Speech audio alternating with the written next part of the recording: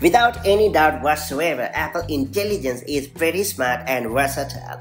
Be it creating awesome emojis, writing emails, or sorting out your notifications, Apple's artificial intelligence has got you fully covered. In this hands-on guide, I'm going to show you how to enable or disable Apple Intelligence on your Mac running macOS Sequoia 15 or later. That's it, let's get started. So first up, you have to open the System Settings app on your Mac. Then select Apple Intelligence and Siri in the left sidebar.